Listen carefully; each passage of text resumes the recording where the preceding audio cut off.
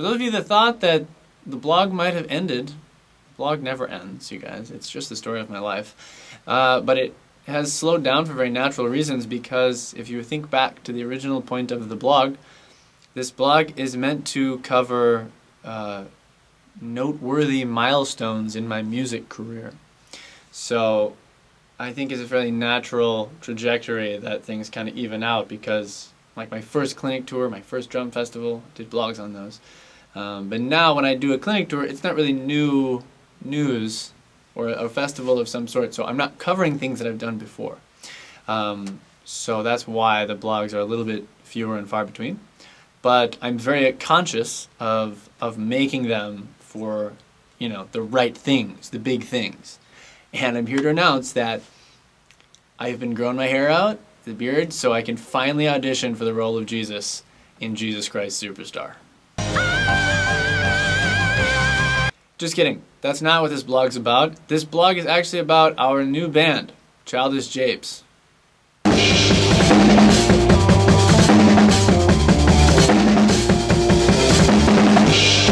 Childish Japes is a trio. It's me, Asher Kurtz, and Jed Lingat, and they're some of my favorite musicians and best friends, and we've been writing together. At this point, it's the beginning of September 2017. We've been writing together for about a year. First we did the Roscoe the Wolf EP, which I asked them if they could just help me write some cool music for the Minel videos. That was the whole purpose of those songs. And the chemistry was just so beautiful that we were like, you guys want to start a band? Hey, you guys want to start a band together? Because we want to start a band?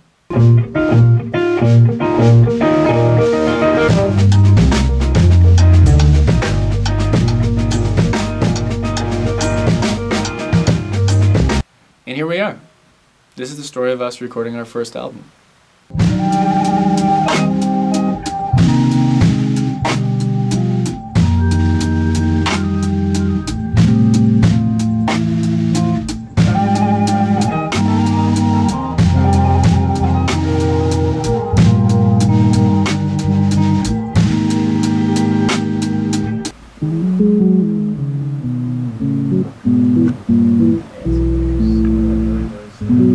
Damn, Jed. Yeah, that might be a little too much fun, by the way. Okay, okay, oh, okay. I'm gonna try the other snare on this bad boy. Ah, piccolo.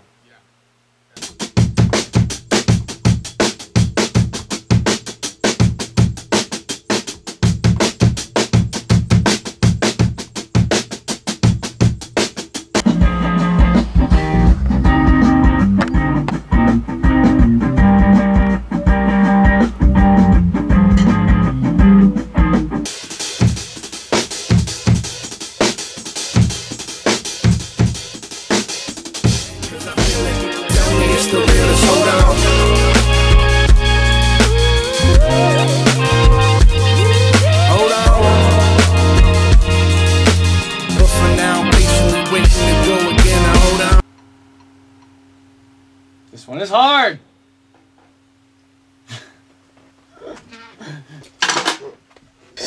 That was pretty close though, there was just that one thing.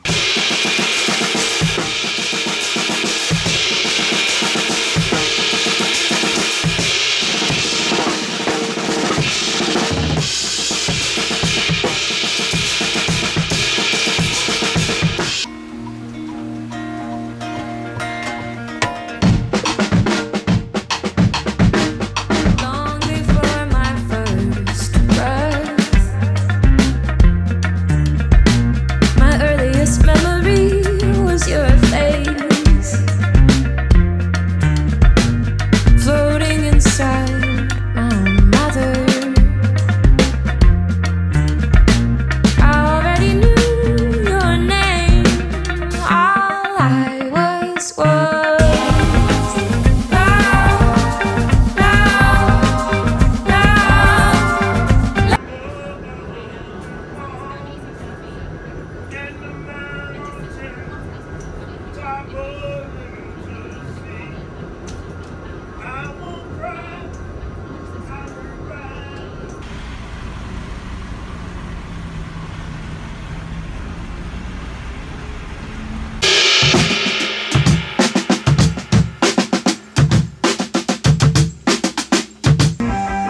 double fisting.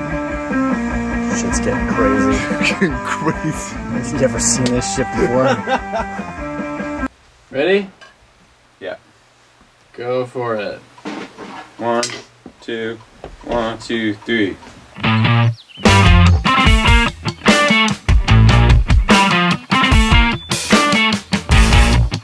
First time we sent the rocket ship deep into imagination. Kept you in my pocket, any path we could walk it, but time so quickly fades away.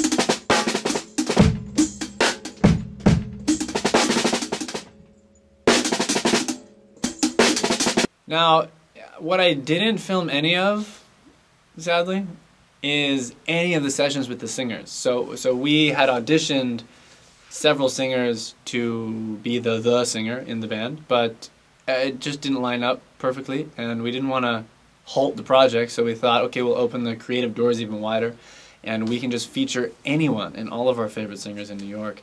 So that's what we did. That's why there's so many featured vocalists on the album. However, I just kind of dropped the ball at filming those sessions, so yeah, I don't have a lot. So just believe that it happened, and here's some footage of Dave Vivas recording in his closet in LA. When I reached into my pocket, go on them all, finally came up for breath. I found an old friend, remembered what you said. Yeah. Rocking. Fucking yeah. Yeah. How long you been working on this today? Total hours spent. You know. Situation. 2 hours. Even though we're growing up, I'll never let you die. Take my hand, I'll hold you up, I won't leave you behind.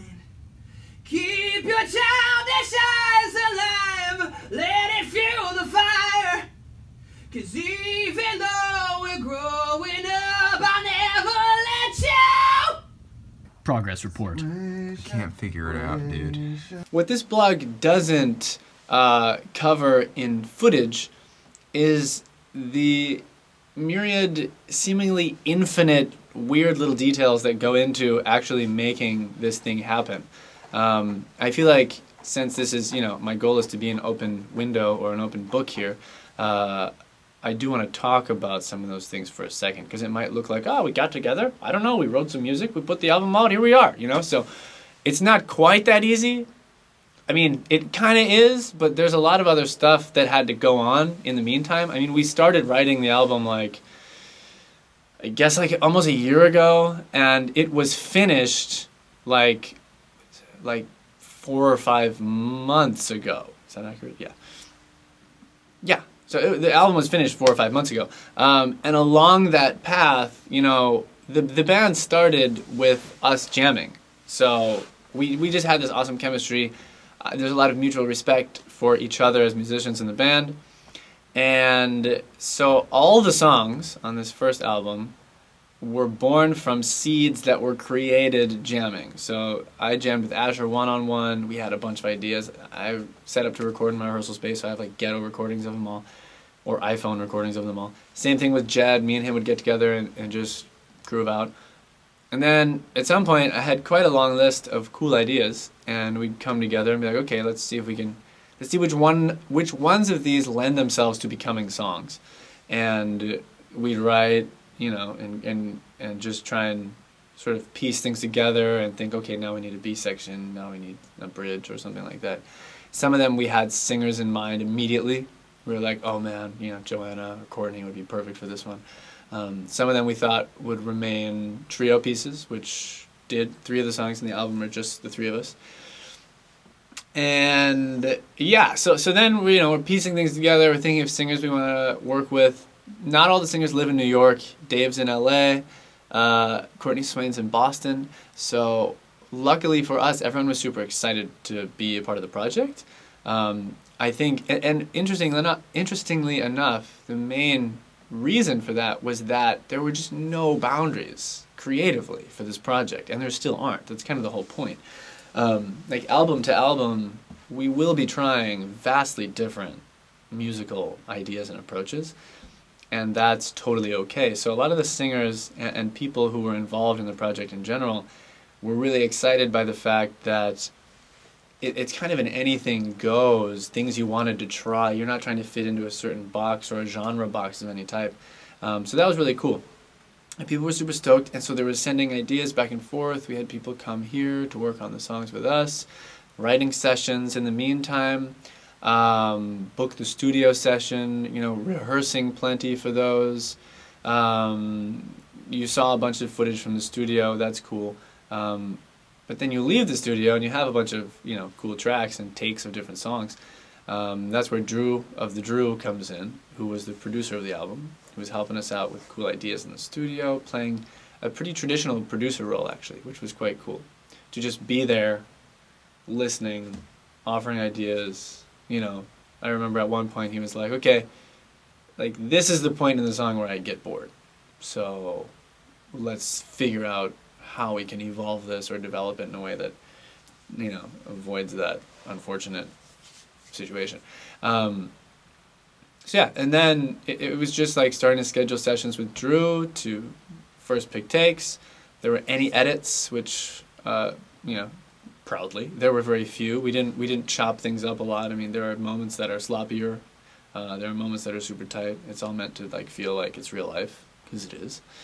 And then starting to mix, starting to produce, and then getting the singers in from their various locations to record over the next little while, and all the while trying to think about how we're going to release the album. And for a band that's essentially a nobody, that's just the big mystery in the music industry. How do you go from being nobody to being somebody? And hopefully, coincidentally, this blog might also expose that trail, that path for us,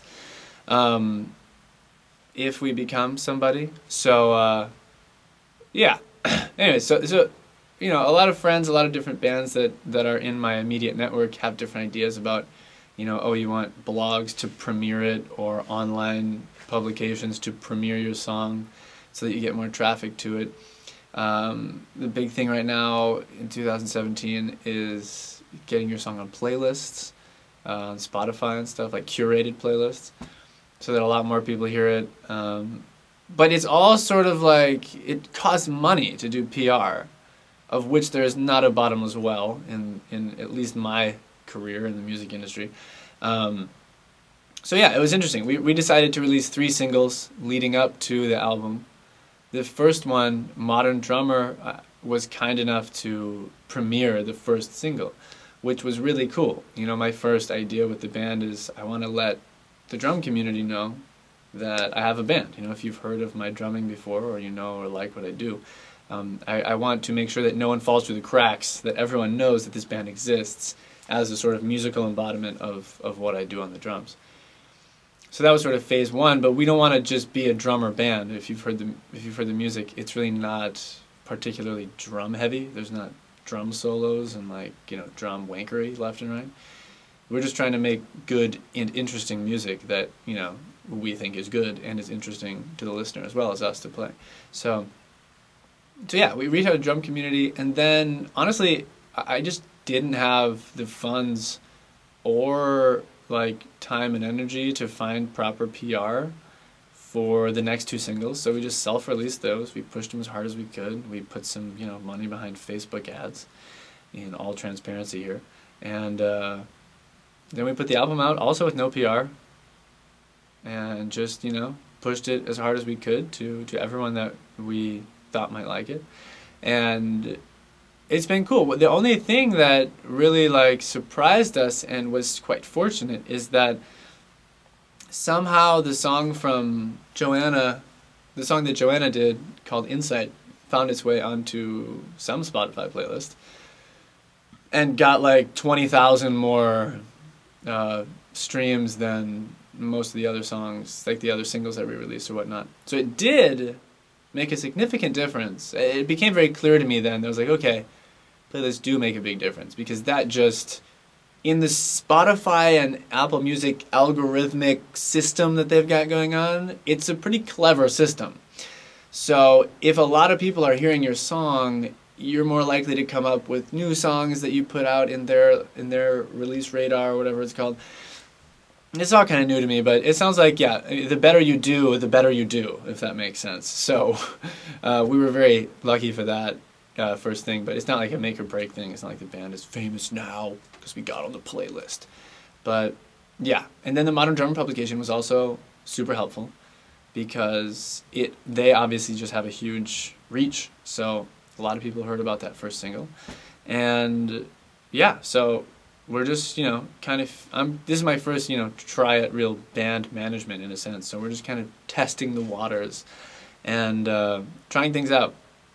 But yeah, and then you get into booking shows, and you get into doing the artwork, and you get into making, artwork and promo for the shows, blah, blah, blah. It's just a lot of details. Just way more details than you can ever expect. It's like that with any big project. You're like, yeah, I think it should be pretty easy. And then you're like a month away, and it's just like, where did all this shit come from? I did not see this coming. One of the goals of the band going forward, and you can sort of hold me to this since this is sort of a time capsule here, is for us to have a lot of high output.